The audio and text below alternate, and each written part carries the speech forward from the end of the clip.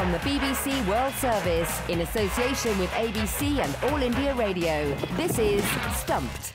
Hello and welcome to Stumped, your intercontinental hit of news, features and debate from the quirky world of cricket.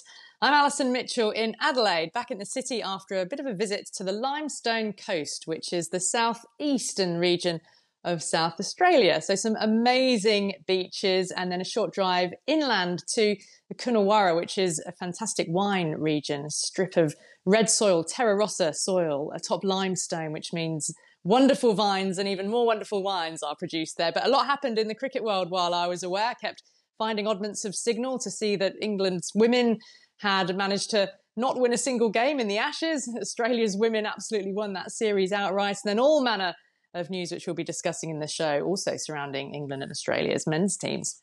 Hi, it's Jim Maxwell in Sydney, and I'm looking out the window and I can see a rainbow, but the end of the rainbow, I'm sorry, Ali, I see Meg Lanning, Elise Perry, Alyssa Healy. It's all gold. Gold, gold, gold everywhere. It's been the golden summer for Australian cricket. And what's going to happen next? Pakistan coming up, Sheffield Shield starting. And a bit of T20 against Sri Lanka. So life goes on very happily. Well, one part of the world is certainly going to believe that blue comes before gold, Jim. This is Charu Sharma for All India Radio. Returning from the coffee estate in Coorg, where, of course, there's a lot of picking going on. It's the picking season, but I couldn't reach Bangalore in time, so I've stopped halfway, which is in the royal city of Mysore, got myself a hotel room, pulled the curtains together, and here we go. Seems like all is forgiven and forgotten for Indian cricket. Were they really in South Africa a short while back? Well, anyway, the under-19 team has won the World Cup for the 5th time in a row, so it's obviously robust, the system in India. And at home, as always, the Indian team can't seem to do any wrong, particularly against the hapless West Indies. Yeah, big congratulations to the Indian under-19s. That does bode well for the future, doesn't it, with that strength in depth and youngsters coming through. We are going to start this week, though, on the show by talking about the aftermath of the shock resignation of Australian men's head coach Justin Langer. Now, just to remind everybody, you'll remember that Langer was brought in at a time of real crisis for the Australian men's team. It was after the Sandpapergate scandal in 2018. Well, now he's left his role after a season in which Australia have won both the T20 World Cup and the Ashes. Now, his contract wasn't yet up, but discussions were due on its renewal or otherwise, and his future had been the subject of a lot of speculation. It was believed Langer wanted to continue, so why did he leave? Well, in his resignation letter to Cricket Australia's chief executive, Nick Hockley, he said, quotes, "I was offered a short-term contract until the end of the T20 World Cup in Australia, with the sentiments of going out on a high. After careful consideration, he says, I've decided not to accept this contract renewal." He goes on to say, "If media reports are correct, several senior players and a couple of support staff don't support me moving forward. And it is now apparent the CA board and UNIC are also keen to see the team move in another direction." He says, "My life has been built on values of honesty, respect, trust, truth and performance. And if that comes across as too intense at times, I apologise." So that was part of Langer's resignation letter, which was published in Australian media. So it's quite a bit to unpack there, isn't there? Langer only offered a 6-month contract extension. The reports of the discord between players and coach, and an apology from Langer for his apparent intensity. New captain Pat Cummins then eventually spoke and clarified his own position, including feedback that he and other senior players gave to the board. Jim, how, first of all, did the simple matter of a coach's contract become such a convoluted and emotive affair as well? And what did you make of CA offering just a 6-month deal to Justin Langer? Well, it was a bit of a flaky cake in the wind, really. I mean, if they'd been brutal, as many organisations are, when they've made their mind up to go in another direction, they should have just said, "Thanks, Justin, terrific. We're moving on." But Pat Cummins is obviously the man in charge, a very, as you suggested, a clear thinker. He has a lot of intelligence and emotional intelligence. In fact, he's got more emotional intelligence than some of the former players who've been going on with a lot of claptrap about what should be going on with the treatment of Langer. We all know in life, in politics, in business and in sport, sometimes associations come to an end and it can be quite brutal. How do you handle it comfortably? It's not very easy. So I think Cummins has handled himself extremely well. So has Langer. He's gone out with a fair bit of respect. So change in the wind. But Pat Cummins, as has always been the case in Australian cricket, is the man in charge. It's the captain in charge, not the coach. What happened to the good old-fashioned concept of communication? I mean, you talk to the man who's been leading Australia as their head coach for the last 4 years with obvious success. Surely he can't be saying, I've read in the media and some people are saying this and, you know, what's going on here? I mean, I think the cricket board, the chief, the selectors, whoever need to sit with Langer and have a long conversation. So you've done 4 years, hope you enjoyed it. The team's done really well. And what makes sense, therefore, is to talk to him about whether you'd like to continue for another 1, 2, 4, what's your priority? Because we obviously are fond of you. You've done well. But whose opinion do you really take? Who are the selectors of the head coach? Is it the team? Is it the captain? Is it some other people? So this is a jumble that hasn't worked very well for Langer at all. He has to admit that it's their right to hire and fire. But to get somebody with obvious success for only a 6-month extension, that's rude.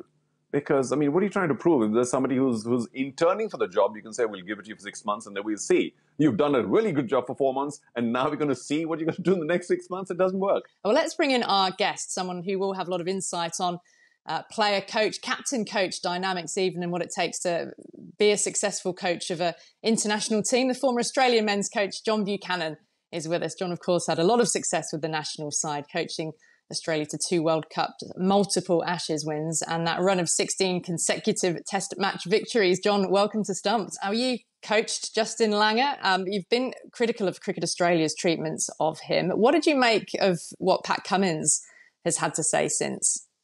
Firstly, I suppose as you said, I'll underpin this one because I am a fan of Justin, obviously having been associated with him as a player and then as a friend and the person himself. I mean, I haven't seen his so-called coaching style, but I could understand that he is a person who demands excellence of himself and therefore of people around him. And if he or they don't live up to it, then he's going to come down hard on that. And I noticed in Pat Cummins' comments, some of the words that he chose.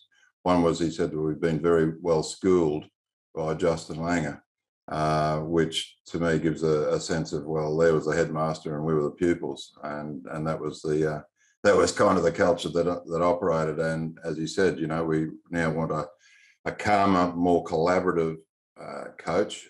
Again, I'm not sure exactly what that will mean because, again, if we understand what coaching is about, and that's where I think there's a bit of a gap in the system that I don't think Cricket Australia, or you were just talking, Charu, about India, I don't think a lot of associations really understand the role of the coach. Yes, no doubt the captain runs the show on the field, but to get from field to field, from tournament to tournament, from year to year and try to sustain success, that's not the captain's role. The captain's role is to captain a group of players and play himself and try to perform from game to game. But the overall planning, the strategy, the culture, the behaviours, all that sort of stuff really falls fairly and squarely on the coach. And so Langer, who came in 4 years ago, was given that task: change the culture, get the Australian team to be a bit more likeable and win some games. He's ticked those boxes. So at the moment, people are, I don't think really understand what that role is. And certainly then when you add to that other words like we're in transition and we're evolving, again, that is a bit of gobbledygook. It's a bit of smokescreen stuff for me. I mean, now that Langer, who was supposedly given the 6 months transition period, well, now that he's not there, well, what's transition? Who's running transition? What does that actually mean? Remind us, well, I think you alluded to a little bit about what he was like as a player. What do you believe his coaching legacy will be? There's 4 years of turning a culture around for a start that was not great. However you want to look at it, it was in disarray. And you now have all the players coming out and saying we're a very, very united group. So that, to me, is one thing that's occurred in that 4 year period, if nothing else. The other thing is, I think they've all, to a person, to Nick Hockley, have said what a wonderful job he's done. He's just been the right person to come in and turn the ship around. So the professionalism, the excellence, the work ethics, all those sort of things will be always residual marks wherever Justin's been, whether it was as a player or now as a coach. So there is a fantastic foundation, I think, on which to build, which unfortunately Justin doesn't get to do, but whoever comes in next has a wonderful platform on which to launch their coaching career, I would have thought. In terms of Pat Cummins, is this his first real test now as the captain? Look, it is a test. I think, as Alison said, I think, he speaks well. He's very erudite. He does have that potential to be a person who has statesman-like attributes. And but nonetheless, he's still got to deliver on the field. That's his main job. He's got a captain aside. That's his second job, if you like. First, to stay in the team, you've got to perform, whether you're captain or not. And then you've got to actually lead the side on the field. So he's got some interesting tests coming up in terms of a bit of this one-day cricket. They're moving into Pakistan. Haven't been there for 25 years. Very hard tour. Very hard for anybody to tour away these days anyway. It doesn't matter what the country. And so, they're going to go there on the back of no preparation, at least in terms of 4-day cricket, and straight into a test match series. So that'll be a very, very interesting test for him and how he works his way through that. But at the moment, points to him. Andrew McDonald goes over as interim coach. I think, I don't know whether anybody follows Ted Lasso, but he might be one of the outside candidates to put his name forward for the job. I'd be very interested to find out your views on how the whole concept of being a head coach of a national team, the country's team, may have evolved over the years. Yes, well, I guess, if you listen to Ian Chappell and possibly Warney and a few others, there's one role for a coach, and that's something to do with driving. But the game has changed from Ian Chappell's days. And I listened to Nick Hockley talk about, when he's talking about transition and evolution and how he was trying to phrase what that meant. And it was very, very unclear what that meant. But one of the things that he threw into the mix was, well, we're going to look at shared leadership. We've got George Bailey in there, who's the chairman of selectors, and we see him as acting as a bit of an assistant coach. And then we've got possibly our assistants, with somebody maybe looking after long form cricket and short form cricket. But we're not going to change structures, and we're going to keep the same sort of role as the head coach. So he was very unclear. But one of the things that is very clear to me in running or being involved in a international cricket team is that if there are too many voices, it creates incredible difficulties in communication. From Cricket Australia's point of view, one of the outcomes of this should be that if their high performance centre has any ideas, then one of those is really to work out how we actually progress our coaches, how we identify them in the first place, how we travel them into their various career paths. Alison was watching, and Jim not so much, Alison was watching some of the women's cricket with Australia and England playing their Ashes series now. Matthew Mott was another young player in our Queensland setup. But he's a young coach who, again, was a good player, but has travelled the road of coaching in many ways. And I think, when the Australian men's team talk about calm and collaborative, Matthew Mott presents exactly that picture.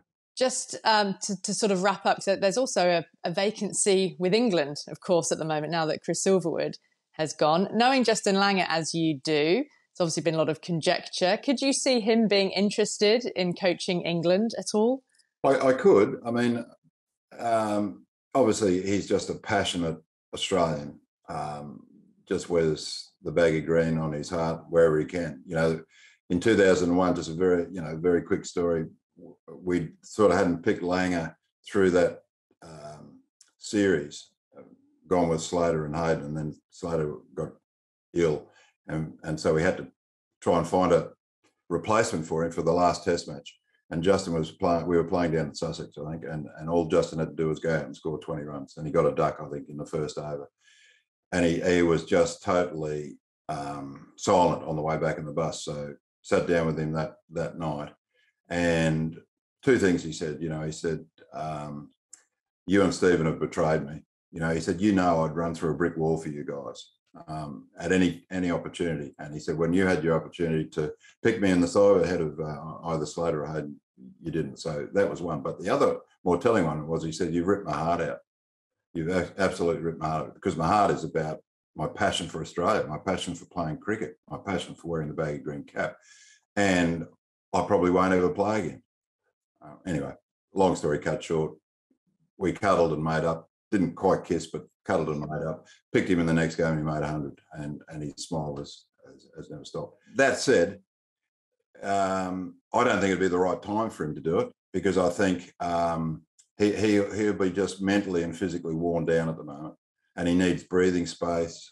He needs to get away from it. Probably needs to do a couple of other things, and then reassess whether coaching is, international cricket coaching is the career that he wants to still pursue, or maybe there are other things in life to do, because I just think there'll be a lot of opportunities for him, or, because of the person that he is. But having said that, he's a good friend of Andy Strauss. I coached him in 98 at Middlesex, and he's just a really well-known around that part of the region. Great friend in Nigel Ray, who's, Saracens manager or owner.